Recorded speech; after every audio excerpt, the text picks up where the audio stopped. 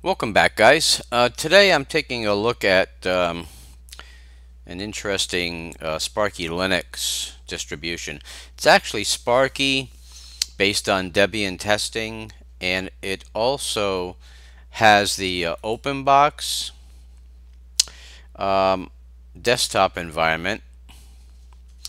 And interestingly, it also has the XFCE Dashboard, as you can see. Now, they've combined the two, which is pretty interesting. You can just type into the search box, uh, as you can see, and your application appears. Now, it is kind of like a GNOME type environment as far as this XFCE uh, dashboard is concerned, and escape will just get rid of it.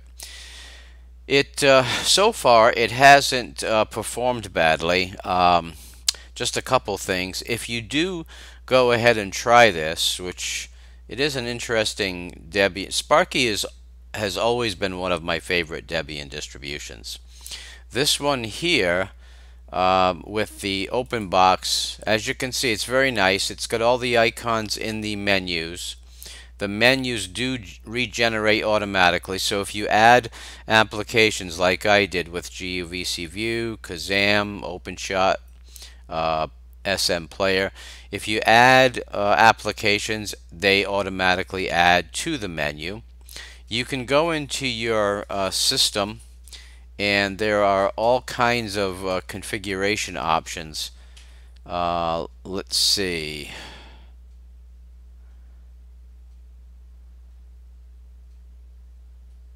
And as you can see, you can configure your panel, your tint 2. It does have options for your advanced settings. Your conky, you can turn it on and off. There's your panel to change your panel configuration.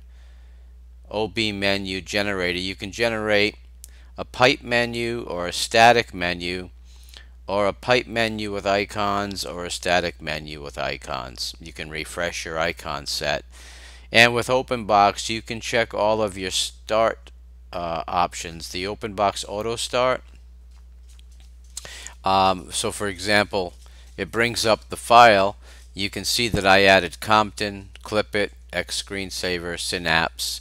You can pretty much add anything you like to it. That is your startup file with Openbox, and that has to be maintained manually in that text file. So out of the box, it's kind of a bare bones system. There's not a whole lot of applications pre-installed. I installed Clipit and a lot of the things that you see here, Redshift. Now, many of them did come in the accessories like Nitrogen, Midnight Commander, LeafPad, Screenshot, Conky Manager. Those were all part of the original install.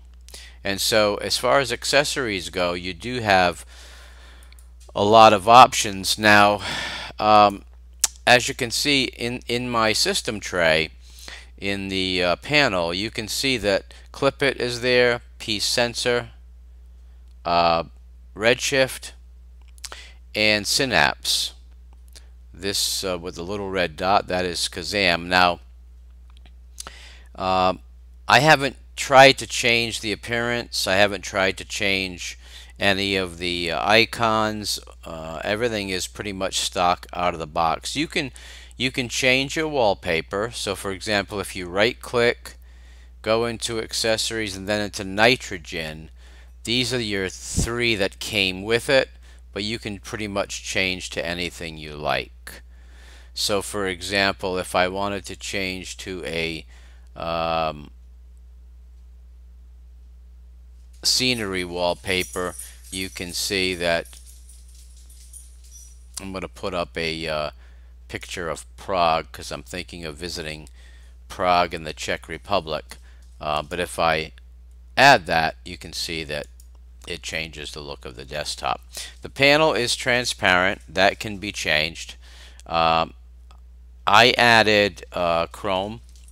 I added GUVC View. I could not install OBS Studio. That needs to be compiled for Debian, even for Debian testing. I'm hoping that will change at some point. But I'm using GUVC View and Kazam, which ran no problem. SM Player, OpenShot, everything runs out of the box. One thing I would advise against, if you see this icon for a system update, I did the upgrade and it broke the system. So I'm not sure why, if it's doing a dist upgrade, but I'm not using that. I'm using the command line. So if I go into a terminal and I do sudo apt-get update, and this is the way that I recommend that you do it. It's telling me that Google isn't signed properly and Steam is not signed properly, but that's okay. Everything else is fine. As you can see, it's using the testing repositories now. So if I use the automated, it upgrades differently, and it did break the system, so I had to reinstall. So I'm doing it from the command line, which means that a lot of these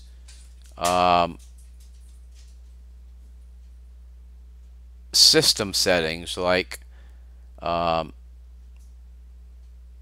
system upgrade, I'm not using that. I did install NVIDIA 352.79. That is the best you can do under testing. That worked fine. I also installed my Broadcom Wi-Fi, and that installed fine. So if you just stay away from this automated system upgrade, I think you'll be fine. You can see that it's wanting to add 250 megabytes of archives, and 237 megabytes of additional disk space will be used. If I'm going to see what happens if I run through on the update.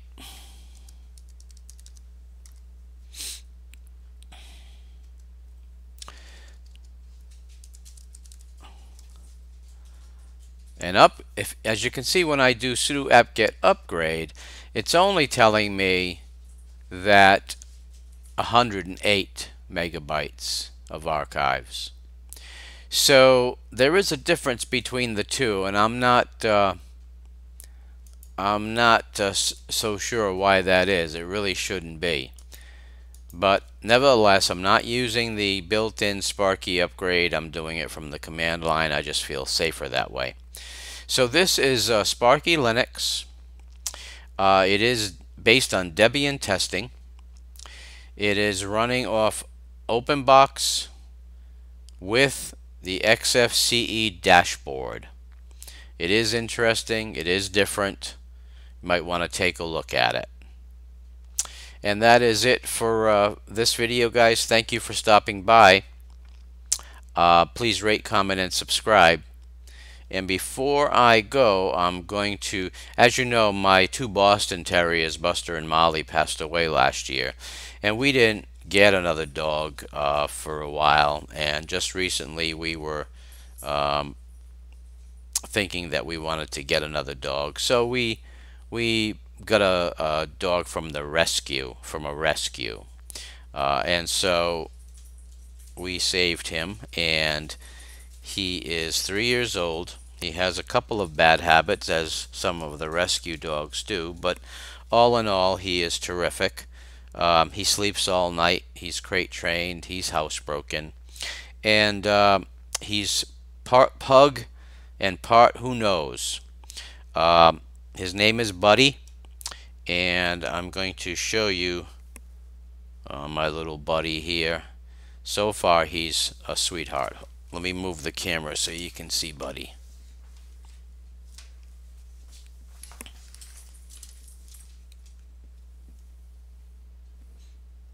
Say hi, Buddy. Say hi, Buddy. Say hi, Buddy. Over here.